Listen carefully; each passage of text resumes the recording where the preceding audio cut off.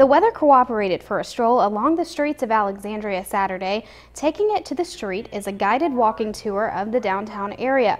Street performers entertained the crowd along the way. The acts included musicians and storytellers. News Channel 5's Rippy made a guest appearance, performing a couple of songs at the gathering. Take a listen.